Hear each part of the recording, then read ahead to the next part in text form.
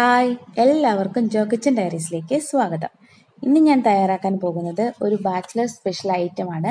ഇത് വളരെ ഈസി ആയിട്ട് കുറഞ്ഞ ചേരുവകൾ കൊണ്ട് തയ്യാറാക്കാൻ പറ്റിയ ഒരു മെഴുക്കുപുരട്ടിയാണിത്. കുട്ടികൾക്കും മുതിർന്നവർക്കും ഒരുപോലെ ഇത് ഇഷ്ടമാകും. ചോറിൻ്റെ കൂട്ടത്തിലാണെങ്കിലും അല്ലെങ്കിൽ വെറുതെ ഇരിക്കുമ്പോൾ വരെ ഇത് കഴിക്കാൻ പറ്റും. പിന്നെ ഉള്ളിവട്ടൻ്റെയോ വെളുത്തുള്ളിയുടെയോ ഒന്നും ആവശ്യമില്ല.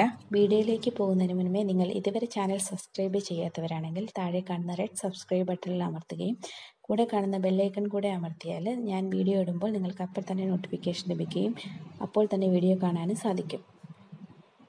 ഈ ഒരു പാത്രത്തിൽ കുറച്ച് വെള്ളം എടുത്തിട്ട് തിളപ്പിക്കാൻ വെക്കാം. ആ സമയം കൊണ്ട് നമുക്ക് ഈ ഉരുളക്കിഴങ്ങിൻ്റെ തൊലി കളയാം. അപ്പോൾ പീലർ ഉപയോഗിച്ചിട്ട് തൊലി കളയുകയാണെങ്കിൽ വളരെ ഈസി ആയിട്ട് തൊലി കളയാൻ പറ്റും.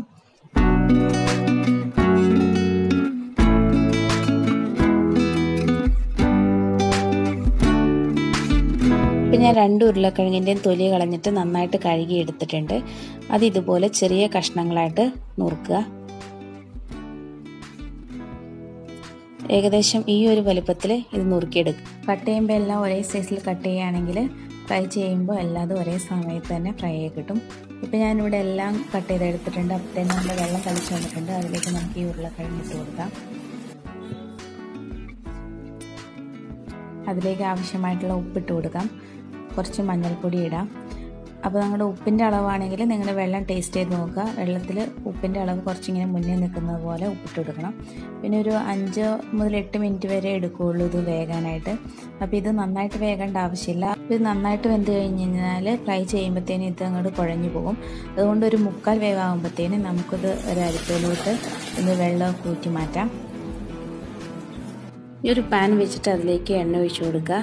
അപ്പം ഞാൻ വെളിച്ചെണ്ണയല്ല യൂസ് ചെയ്തിരിക്കുന്നത്, ഞാൻ സൺഫ്ലവർ ഓയിലാണ് യൂസ് ചെയ്തിരിക്കുന്നത്. അത് അവരുടെ ഇഷ്ടത്തിന് ഏതെണ്ണ വേണേലും യൂസ് ചെയ്യാം. അതിലേക്ക് നമുക്ക് ഈ ഉരുളക്കിഴങ്ങ് ഇട്ട് കൊടുക്കാം. അതിലേക്ക് ഞാനൊരു 2 സ്പൂൺ മുളക് പൊടിയാണ് ഇടുന്നത്. മുളക് പൊടി അവരവരുടെ എരിവിനനുസരിച്ച് മാത്രം ഇടുക. എന്നിട്ട് നന്നായിട്ടിത് മിക്സ് ചെയ്ത് കൊടുക്കുക.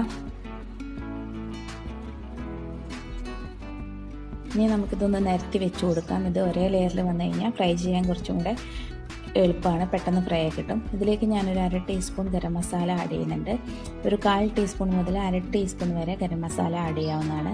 പിന്നെ ഇത് ഇടയ്ക്കിടയ്ക്ക് ഇളക്കി കൊടുക്കുക. അതും പറഞ്ഞ് കണ്ടിന്യൂസ് ആയിട്ട് ഇളക്കാനും പാടില്ല. പിന്നെ ഇതിലേക്ക് ഞാനൊരു കുറച്ച് കറിവേപ്പില ഇടുന്നുണ്ട്. ഇതൊരു 3/4 ഫ്രൈ ആകുമ്പോഴത്തേനും ഇതിലേക്ക് കുറച്ച് കറിവേപ്പില ഇടുക. കറിവേപ്പിലയുടെ ഫ്ലേവർ ഇതിനകത്ത് വരുന്നത് ഒരു പ്രത്യേക ടേസ്റ്റാണ്. ഇപ്പോൾ ഇതെല്ലാം ഒരുവിധം ഇവിടെ റെഡി ആയിട്ടുണ്ട്. അപ്പം നമുക്ക് ഇതിന് എണ്ണയൊന്നെല്ലാം പോകാൻ വേണ്ടിയിട്ട് കുറച്ച് അവിടെ തന്നെ ഒന്ന് ചെരിച്ച് വയ്ക്കാം. അത് കഴിഞ്ഞിട്ട് നമുക്കിത് സെർവ് ചെയ്യാവുന്നതാണ്. അപ്പോൾ എല്ലാവരും ഇതൊന്ന് ട്രൈ ചെയ്ത് നോക്കുക. നിങ്ങളുടെ അഭിപ്രായം കമൻറ്റ് ബോക്സിലൂടെ അറിയിക്കുക. വീഡിയോ ഇഷ്ടമായെങ്കിൽ ലൈക്ക് ചെയ്യുക, ഷെയർ ചെയ്യുക, സബ്സ്ക്രൈബ് ചെയ്യുക. Thanks for watching. ബൈ.